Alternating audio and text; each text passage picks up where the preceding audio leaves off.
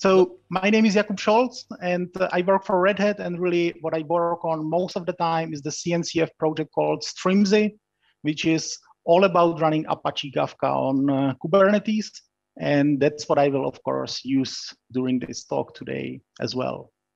I hope all of you know and heard about Apache Kafka. What I think is quite important to understand is that it's more than just a messaging broker.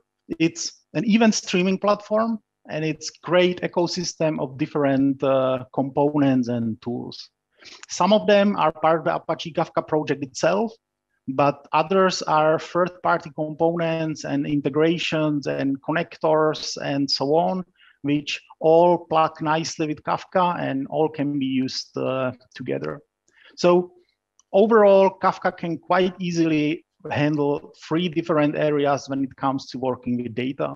It can do the basic messaging job of delivering the messages, but it can also store the messages, including storing them as a long-term storage, especially if you use the patterns such as event sourcing and so on. You know that you can store there the events for years if you want.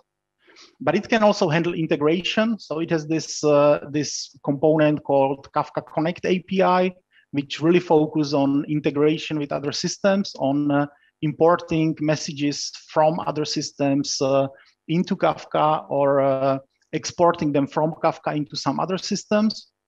And it has also its own stream processing library, which is called Kafka Strimzi API, and you can do stream processing there, including stateful operations, joins, and so on. So it's really quite powerful library.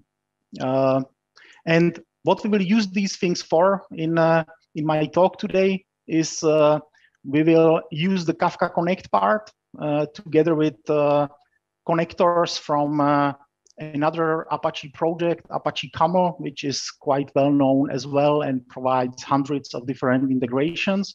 And one way you can use Apache Camel is also as a connectors inside Kafka Connect. So we will use this connector to connect to the Twitter APIs and do some searches on the Twitter, search for some tweets. And when we find the tweets matching our criteria, we will take this tweet and pass it as a message to our Kafka broker.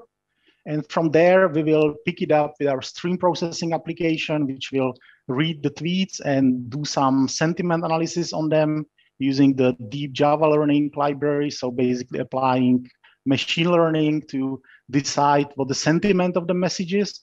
And when the sentiment is positive or negative, then it will basically identify these messages and it will automatically retweet them by sending them back to the Kafka broker, where again, the Kafka Connect will pick it up and export it back to the Twitter APIs, and you will be able to see them as tweets. And of course, because we are on Data on Kubernetes Day, then all of this will be running on top of Kubernetes, and it will use the Strimzi operators. So let's have a look at how it works and how we can make it running. If you want to take part in this demo, you can just tweet something and use this hashtag BYOSMA, as in build your own social media analytics. And if you use this hashtag, the sentiment analysis application should automatically pick it up and analyze it. And yeah, you might see your tweets in this demo. So let's first switch to the command line and check what we have running already. And as you can see, I already deployed everything to save the time on downloading the container images and starting things. But I have the Kafka cluster running here. I have the Zookeeper cluster running here. Here I have my Kafka Connect server as well. And here is the sentiment analysis application, which will be analyzing the tweets. And the important part here is the Strimzi operator, which if you follow how the operators are working and the operator patterns, then that's what's really running and managing all of these components. And to plug into the previous talk, you can, of course, install it using the OLM and the operator hub.io as well. Now, just to briefly introduce how the operator is working, you basically create custom resources like these, like here kind Kafka, where you specify the whole Kafka resource, including the resources, Java configuration, listeners, security. As you can see, it's just a small deployment running on my home cluster here. I can also configure authorization, authentication, storage, observability in form of tracing or Prometheus metrics. And when you deploy it, then the operator takes care of the rest.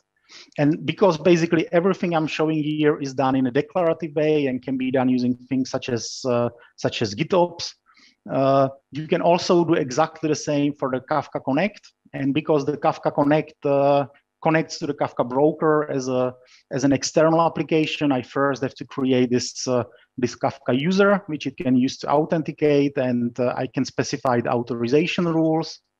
And then I can specify the Kafka Connect deployment itself, where I specify which connector plugins should be loaded into my Connect deployment. Remember the ecosystem thing, I'm downloading third-party plugins, and the operator will automatically put together a new container image for me with these plugins and automatically deploy it. And then I can deploy the actual connectors as well. So I create a topic which is called Twitter inbox. And then I create this Kafka connector, which will use the credentials to connect to the Twitter API. And then it will search on Twitter for the hashtag which I mentioned. And whenever a message with this hashtag is published, it will automatically load this from the Twitter API and send it as a message into the Kafka broker. And I have similar connector for the outgoing messages as well. So to retweet the messages which it finds. And the last piece, I need to build my own social media analytics. Here is the sentiment analysis, where again, I create a Kafka user and then it's just a regular deployment. One thing which makes the Kafka Streams API a bit special is that it's not some complicated framework with some workers and some servers, but it's really just a Java library which you can include in your application. So in my case, I'm using the Quarkus framework, but you can use it with Spring, with plain Java, and so on, and you just build it and deploy it. And now when it's running, you can get back to your browser, and this is my my Twitter account or one of my Twitter accounts, and I can tweet something and try to tweet something nice. Data on Kubernetes. They started well. The schedule is full of amazing talks. Hopefully that's positive enough to catch up with the sentiment analysis. Now I have to add the tag, build your own social media analytics, and I can now tweet it. And now this Jakub bot account, that's the account of my bot, which I'm using to retweet the things. And if I press refresh here, you cannot see you cannot see my tweet yet, but you can see all kind of other tweets. Ricard, I hope I pronounced it properly, tweeted here about it, and it was identified as negative. Oh, that's not nice. It looks like the machine learning library could use some more training, because I don't see anything negative on that. But you can see how it's retweeting these tweets, and when it catches up with so this one was positive, great.